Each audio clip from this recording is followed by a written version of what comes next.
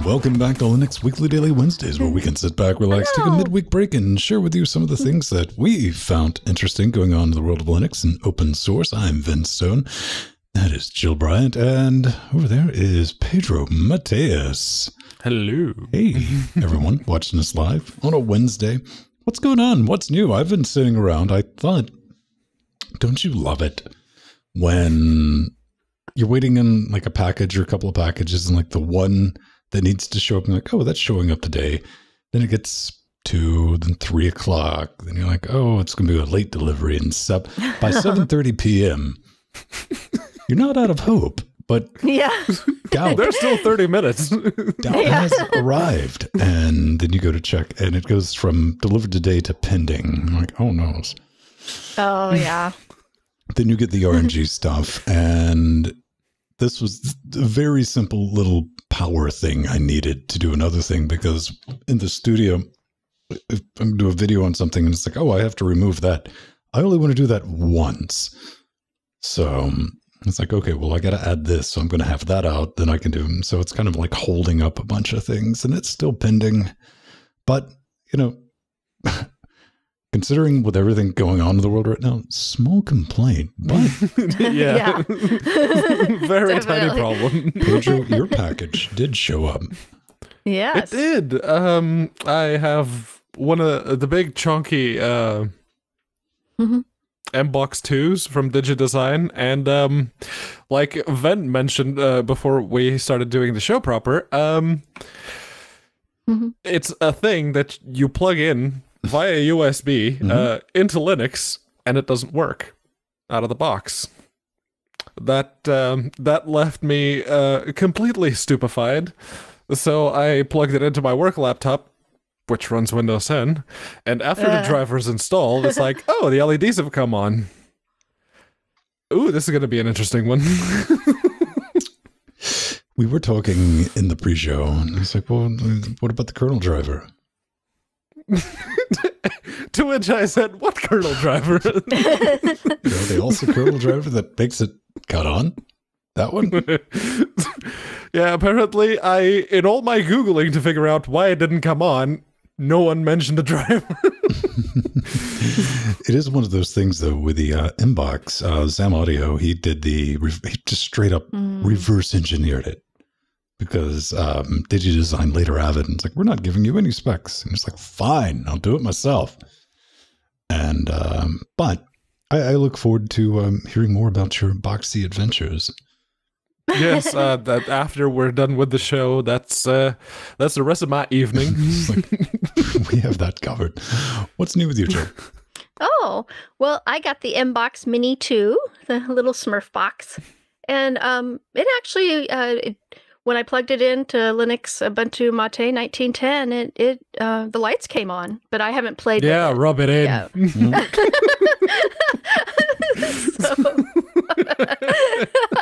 Aww. And also I had a lot of fun watching Pedro on the Linux Tech podcast on Monday. That was a lot of fun, a Portuguese Linux Tech podcast.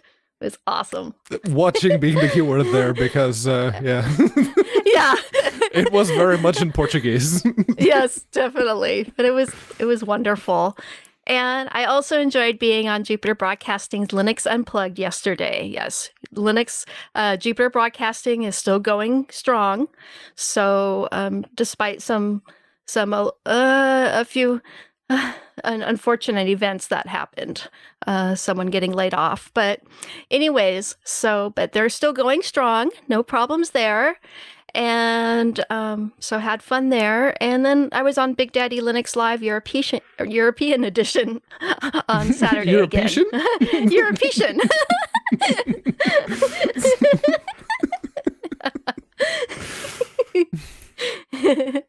So it's been a busy week in Linux.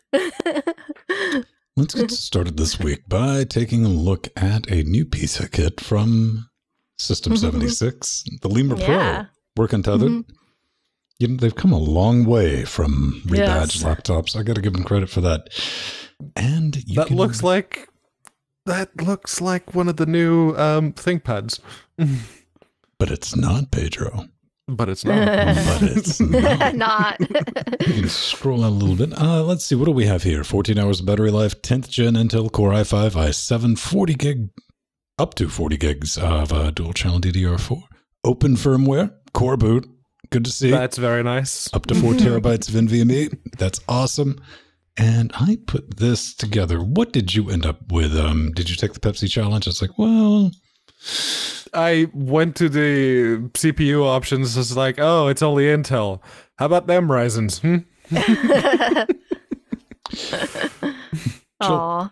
But it is beautiful. It's sleek.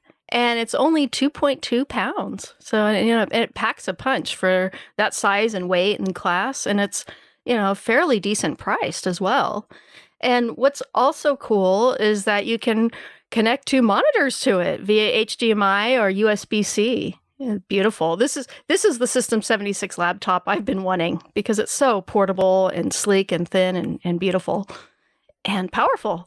I was able to stick one together. It came into about $1,200, and that's with i5, 16 gigs of RAM, 250 gig NVMe. That's not a bad price. Yeah. You're just paying for the form factor, and in that form factor, that's really not that high. Yeah, that's a at great all. price. Yeah. I'm down with that. It's always good to see that they're making better stuff, and prices are coming down, which yep. That's really good to see. I don't know. Do you think they'll release a version with some wood grain? I hope so. Yeah. Just give you like a little skin for your touchpad. It's just wood grain. I'd like maple, please. That'd be nice, man. That'd be pretty wild. We do have some good news from Gnome, though. They have a little bit of a challenge. Yeah. So, and I've got the Gnome shirt on right now. So I've been looking forward to talking about this wonderful event. So the Gnome Foundation, in partnership with Endless of Endless OS, is proud to announce the inaugural Community Edition Challenge, an exciting new opportunity to engage beginning coders with the free and open source software community. And Gnome are looking for individuals or teams to submit creative and fun and engaging ideas to encourage new coders and developers to contribute to the FOSS community and stay engaged. And it's really awesome. It's part of a three-part challenge offering $65,000 in cash prizes and other rewards to the winners of each phase. And the first one, they're taking submissions now, which is a written proposal with entry description and team background.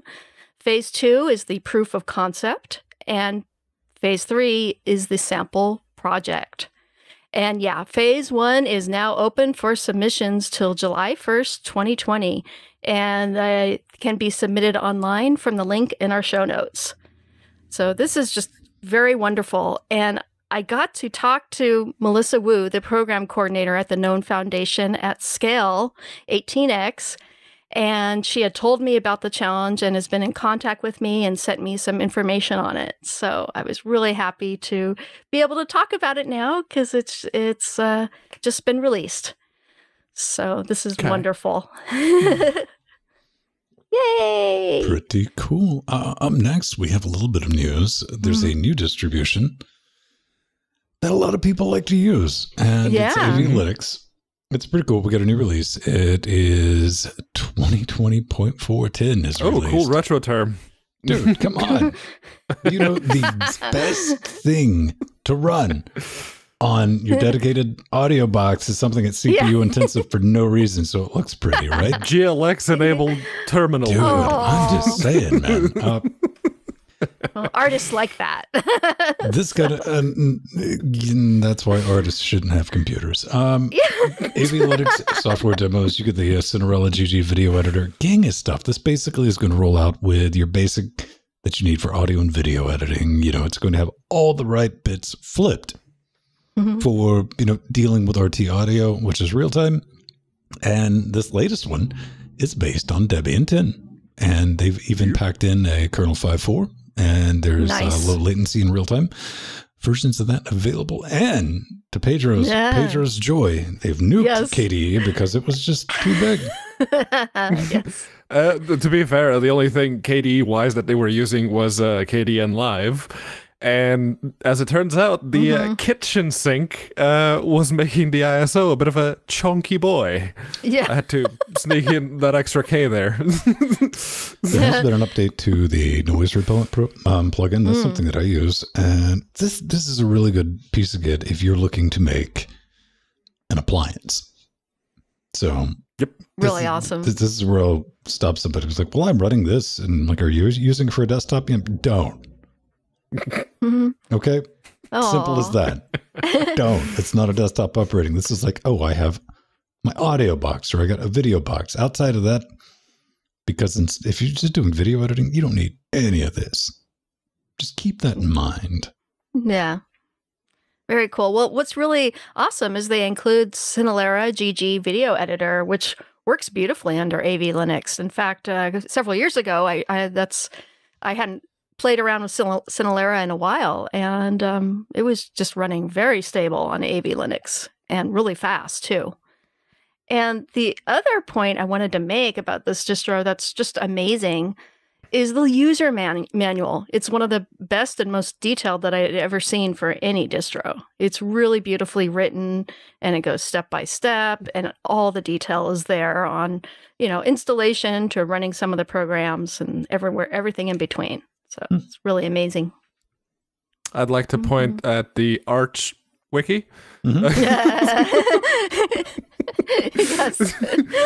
But one of the things that jumped out at me, it's like, oh, NVMe support. Why wasn't that not there? But it's good that it is, because, it's even lower latency access to the stuff that you have stored. So that's good. It's a good distribute. I'm always hesitant to recommend it, only in the sense that you'll know if you need it. If you know that you need dedicated audio box. Yeah. Yes. That's really where I'm at. Like, if you're going to get into like audio production, that's a good thing. And we're not talking about recording your voice with Audacity. You don't need it. It's massive overkill. And it might lead you into learning to, getting some of this stuff set up for yourself. But here's a blast from the past. Yay! Well, this is Window Maker 0.95.9 has been released, and it's been more than 3 years since we've had a stable release. And it comes with lots of bug fixes, improvements, and visual cleanup. And what's really cool is there are lots of updates to the Windows Prefs configuration window, including a new advanced option to ignore decoration changes from clients in the advanced tab. This is very, very important. I have had issues with apps like Steam crashing because there is a bug in Window Maker with apps that do not use window decorations by default. They have a tendency to crash. So that was fixed. And also, system fonts are properly read in the font configuration panel now and are not visually garbled. Yay! And there is a fix to missing app icons after restarting Window Maker. And, all these changes I've been experiencing in great detail because it's the main X-Window server, window manager that I use. And I've always loved it. I've been using it since the late 90s. And because I love living the next step and open step lifestyle. Well, next step failed for a reason, but I'm glad somebody still likes it. Oh, well, I have a next station behind me. So. I wouldn't admit that in public, but hey, man. Like next step, after step, it's always been more of a curiosity. It's not functional. Is the word I would like to use. It's not been updated to the point of modern usability, but I have lots of configuration files I use. Yeah, I copy and paste whenever I update my distros, and I have all my little doc apps. Most people got too much work to do. Yeah. Well, you just save them, and then you cut and paste them in when you do a new install. That sounds like a bunch of extra steps. Yeah, that doesn't take long. To be fair, the last time I used anything even remotely close to Window Maker, In fact, I'm pretty sure it was Window Maker because that's what Haiku is using. Yes. It was, I tried Haiku, installed it to one of the laptops. It's like, oh, look, it works. I have Wi-Fi after I shut down and restart the Wi-Fi card 3 times. I don't know. I don't judge anybody by what desktop they run because, I mean, Window Manager, Desktop Manager, it's just like, as long as I can open up a billion terminals and lose track of them, I'm good. Yeah. That's Get your work done. Yes. What do we have up next? Oh, up next we have birthday. Git. Mm-hmm. Yes. Yay! 15 whole years of Git. And so GitHub decided to do a bit of an interview with the current maintainer of Git, Junio Hamano, who is, he took over from Linus when Linus basically wanted to move away from developing Git. And Junio stepped in. And it was 2005. So no, that was the first. Yeah, that was the first release. 2005 was when Git first came out, and it was during a period when Linus sort of took a break from the Linux kernel. And Junio's like, okay, I'm gonna go help Linus because I've been working on the Linux kernel, and now he's doing that, so I'm gonna help him do that so he can get back to the Linux kernel.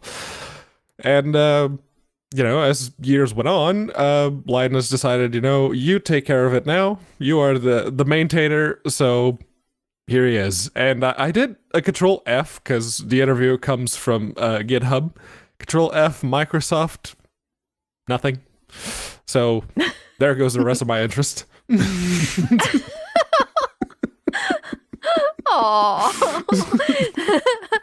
Well, as most of our audience knows, but maybe for those new users listening to our show, the Git distributed version control system and collaboration changed the way developers and the world build software.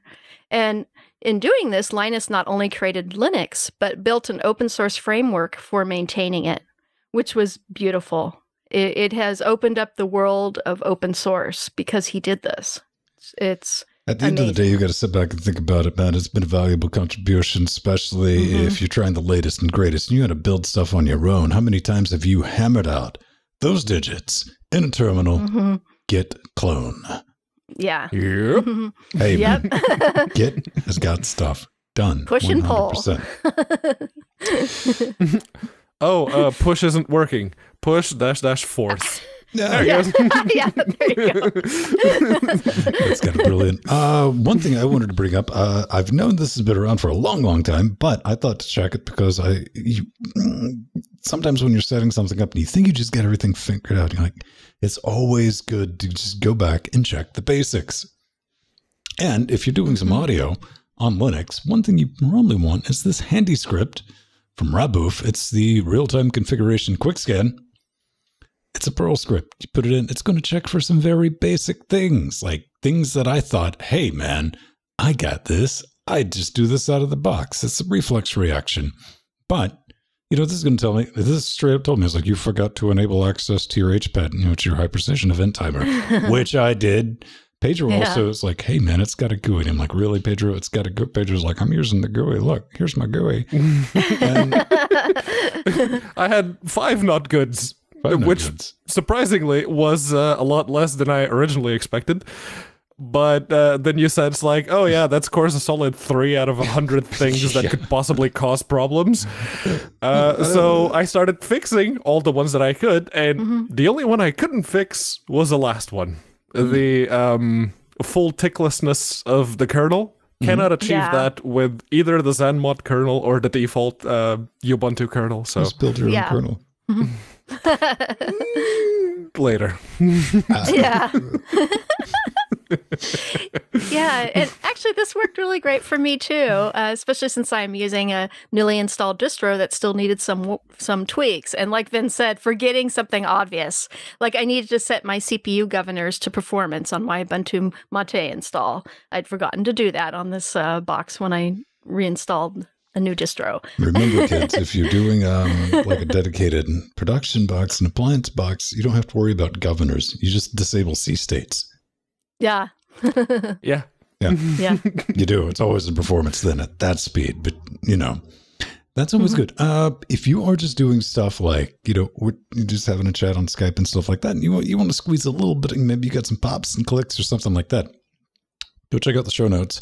You can put in your pulled.pa file to increase your priority. And yeah, it's something you'd normally be dealing with. I just wrote a little quick thing like, try this first before going crazy. That will definitely help you out. And, you know, it's a piece of cake. People say audio under Linux is a mess. Ha! Nah. Far worse than that. It's plug and play. It really is. No, it's not. For the most part. For the most part, yeah. For the most part. That's cute. It's not. But, Well, it works better than a lot If of you just times want to in the play Windows. a video game hey, Pedro, what or happened when watch you... videos. Hang on. Pedro, what happened when you plugged that into the Windows box the first time? This isn't Well, something yeah. you get to play video games with. Come on. Or to watch videos with. Well, we were talking about audio. That's the thing. Audio on Linux, if you're an end user and what you're doing is playing video games, watching videos, doing the regular end user stuff, Linux audio is fine. Both of you are adorable. Coming up next from Phosphites. Have you tried Windows 10 audio? Yeah. Yeah, I don't think Ben has too much experience right now when wind blows 10. So which one of you needs the Windows AI SO subsystem explained to you in detail? Who wants to go first? It's cute when end users talk about stuff. Go ahead. But yeah, speaking of Windows, that's just a terrible article title. New Linux code to reduce transfer speed in FAT file system from 383 to 51 seconds. Reduce transfer speed time. Nope. Yeah. No, Pedro, this is going to make everything fast. I will be able to read and write at a gigabyte a second to my SD card. No, it won't. Because I had a look at the code, and the article itself, it's like, this is just like improving legacy code for the old FAT file system code. Yeah, FAT12 and FAT16 are what's being improved here, and the person who submitted the patch did a bit of a test with an external hard drive plugged in via USB, formatted in FAT12 and FAT16, and the transfer that he made went from 383 seconds down to 51. That is almost 4 times faster. That's pretty good. Yeah. That's really good. When's the last time that you really expected high performance from anything this would apply to? Well, it's really good for accessing EFI partitions from your computers for booting That's your about OS. 32. But that's 32, and I don't know why they... because it's a bad article. Yeah. You're so right. It's a really bad article. Yeah. Yeah. Not Moral well of the written. story, read the fine print. So this is just regular FAT, man. This is old school. Like, stuff that you normally wouldn't run really into. legacy old school. FAT12 and FAT16 are the key ones here. Maybe FAT32 is an improvement, but that's not what this was aimed at. Oh, wow. Maybe they'll get it right on the updated revision. I'm like, oops, sorry. Yeah. It's just a bad article. Oh, man. Hey, this isn't... you know how you can replace backgrounds in Skype and stuff like that? Well, this guy wanted to do it on Linux, and he figured out a way, piece of cake. You know, you're like, oh, I just lost half of everyone watching the video. You're like, wait a minute. I gotta type piece of cake code. Yeah. code. Well, it depends. I mean, this is kind of a piece. It's like, oh, of course you're using Docker for this. But he is hi, Jordan. How you doing? Yeah, Docker all the things. Containers, baby. Making use of TensorFlow. So you're going to need NVIDIA for this. And NumPy. So this is hammering out. That's going to give you an image mask. And like, okay, that's neat. Oh, of course, we're going to put Star Trek in the back of it. And This is Star Wars. that's clearly Star Trek. What are you talking about? That's clearly Farscape. Oh, man. You BSG fans That's are all Dargo. the same. But taking advantage of PY fake webcam and V4L2 loopback, man, you need to change that thing. I've never gotten that one the first time. He just goes straight up Jedi with this and composites it together. And that's going to allow you to use it with things like not Zoom. Don't use Zoom, kids. Quit using Zoom. It's just a security sieve. Even Google's like, quit using Zoom. Yeah, you can make a little virtual webcam, replace your background image, and end up with, look, so animated. Yeah. Pro tip, man, unsolicited. Don't move around too much. Well, that's what. Well, this is what I'm saying. Is like if you're going to do an animated GIF, you might want to animate a little bit. It's like that's technically it's moving. There is movement. Yeah, it's just I'm guessing the image mask doesn't update all that much, so he can't move around too much. Otherwise, it's just going to clip him. Well, it's still something fun to play with. You're stuck at home. You're not doing anything anyway. So yeah. And I think it's great that he used AI to do it. That's wonderful. It's like, well, I can take advantage of TensorFlow. Oh, look, somebody's containerized it. Of course they have. And since I've already been, accused of being the one that likes GUIs on this episode, make a GUI out of it.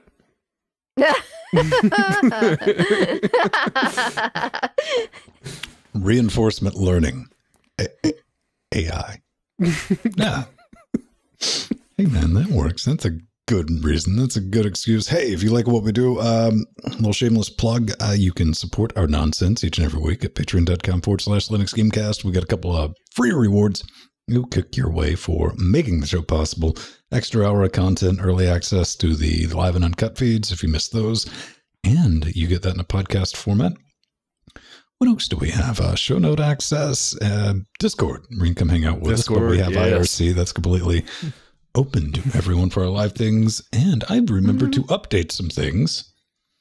If you are curious about what is in the studio making all this possible, I have a Amazon list of each and everything itemized to satisfy your curiosity. We have wish zones if you're looking at like, you don't need to buy that. That's what we're planning on getting. That's our grocery list. And what else am I missing out? We do Tuesday. What did you do Tuesday? You did a stream with, you're still in Dark Souls though, right?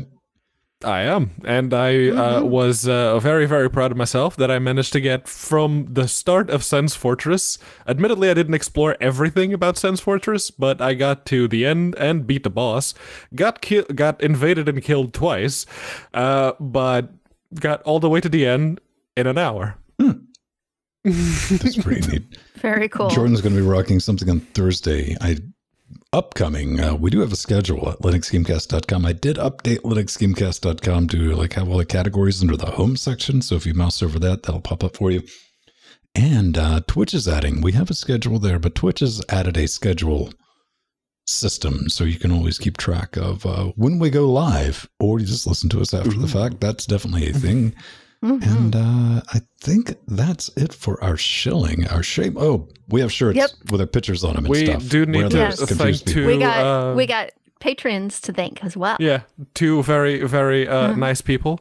One of them's Portuguese. Is Christoph. He's our new Patreon. Thank you very much. You could help me out with that. He's the awesome. letter 3 is pronounceable in Portuguese. I just ignore that. It's just Christoph. Oh no! Well, I know you always use unaccounted for. Yes, and it's Christoph 3. I don't know. That's funny. And we also have Chris, who upped his pledge. We don't know which Chris. We do have a few of them, but Chris has upped his pledge. It could be Chris B, who very generously gave me this XLR AT 2020, the Chris B Memorial microphone. Very true. Could be. I don't know. Yeah.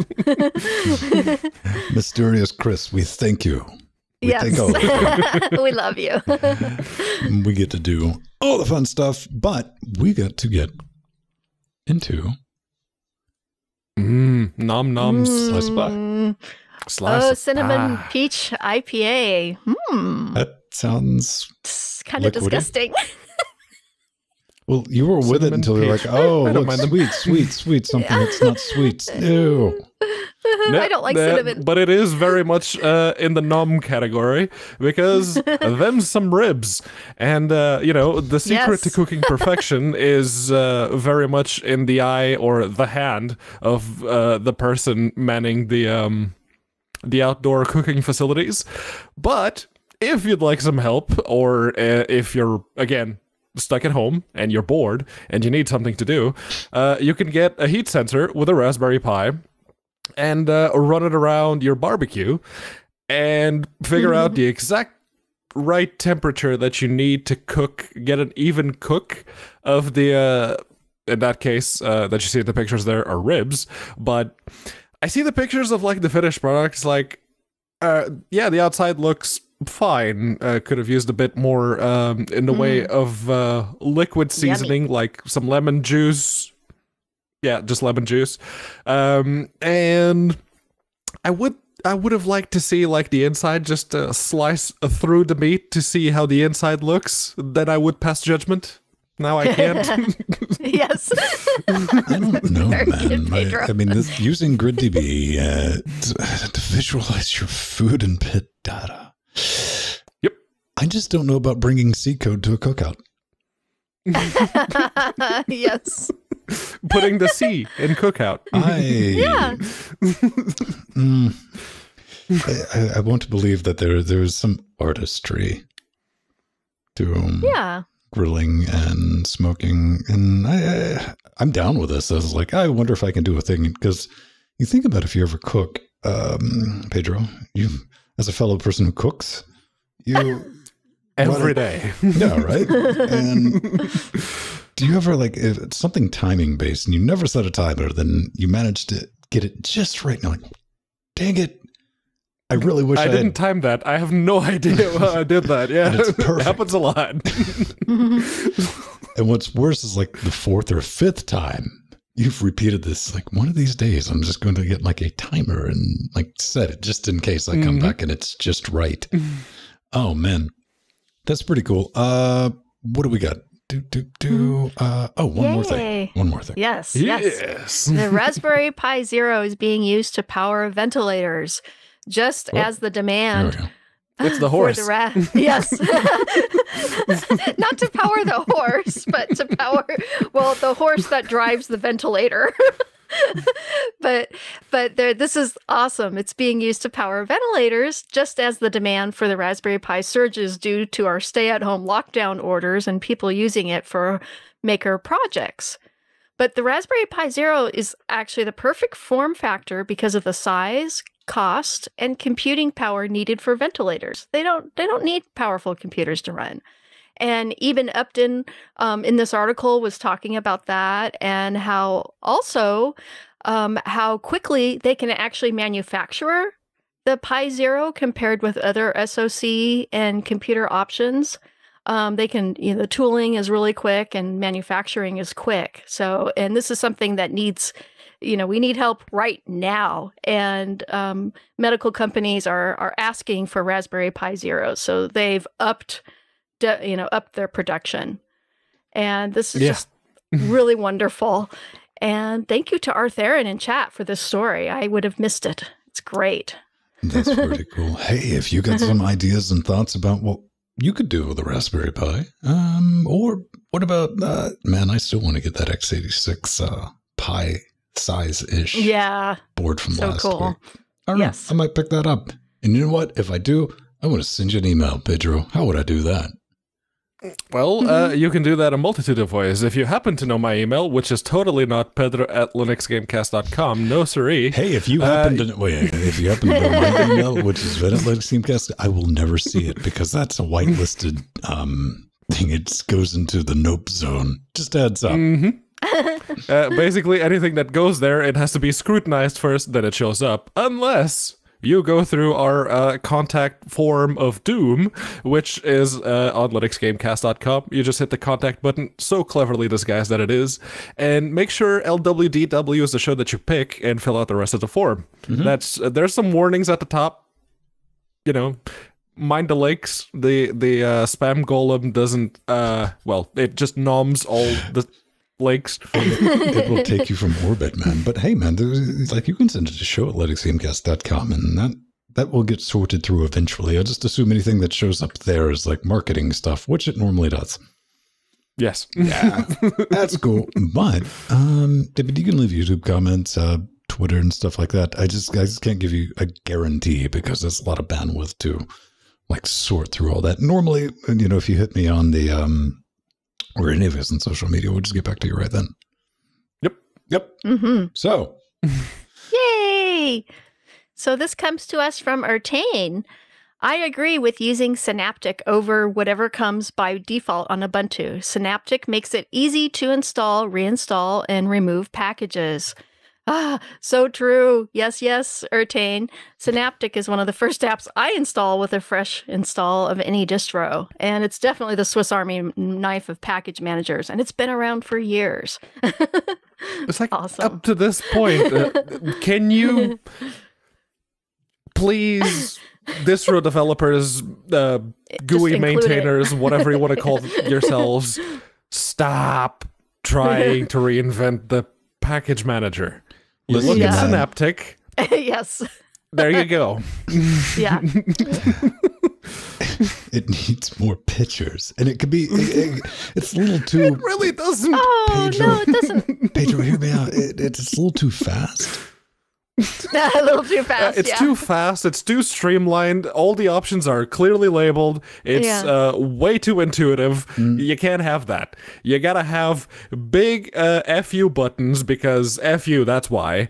And all of the screenshots, and let's embed some video. So that page about that application that's about 3 kilobytes of a download takes about 3 seconds to load the page because it's loading that stupid video. Now, I would say, you know, to Matthew's point is like, please don't say, do you know what's worse than that, Matthew? Is 6 other different applications that are different from each other on different distributions. That's what's worse. Hey, look, we all have our own store that works differently from the other ones. Yeah, that's going to help new users a whole lot. Yeah, when I was a new user to Linux, I tried a bunch of different ones. It's like, oh, Synaptic, this is nice. And then Ubuntu introduced the Software Center. It's like, oh, Synaptic, this is still nice. Yes. Okay, and it's 2020 now, current year argument. I'm running KDE Neon, and it's like, oh, look, Synaptic, this is nice. Huh. Not broke, don't fix. Yeah. Yep. Coming up next, this is from CompuCat. They write, hey, thanks a ton for verifying that the Fire Studio 2626 works near flawlessly. Just picked one up myself. Loads better than the current solution, which may or may not involve passing audio over network pulse audio to a Windows VM. Huh. That sounds horribly dangerous, but good on you, man. That's a roundabout way of doing it. Awesome. Please send pictures. Yeah. One of the things I can think about that is, that's the reason why I started doing the Interfacing Linux series. If you're unfamiliar with that, it's just a little side project I'm just doing, a little out of pocket. Like, hey, no one else is going to do this. Fine, I'm going to do it. It needs to get done. Like a lot of stuff I do. But it is there to, I wonder if this audio interface, I would like to produce music, or I'd like to make a show under Linux. It's not clearly documented on the internet anywhere that, hey, that Fire Studio 26, you could go to like fado.org and somebody's like, I don't know, kind of, maybe. And then other people's like, it doesn't work at all. I bought one and plugged it in and like, yo, look, it works. Done. Or like the DigiDesign 003, it was like, hey, it plugs in, it works. And I had to show up and be like, but you can't use it. You might want to put that somewhere in the documentation that it's not usable.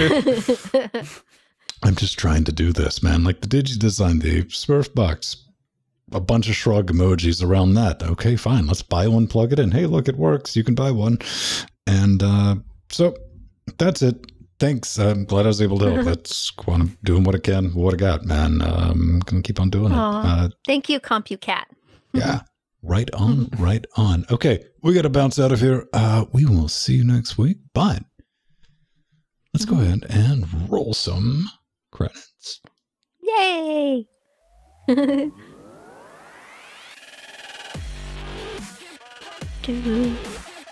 do.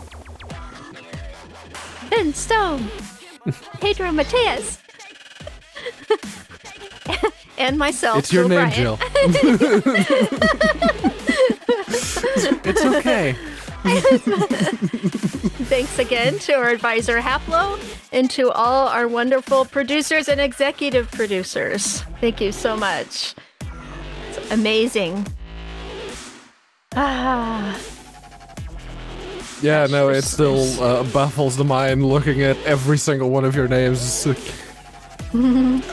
I'm humbled at the same time. Why, though? Because we're awesome. Oh, We're I've awesome. never been accused of being awesome before. We're so awesome that we plug exotic audio hardware into boxes. What do you mean, driver? It's We'll see you USB. I expected it to work. bye, you guys.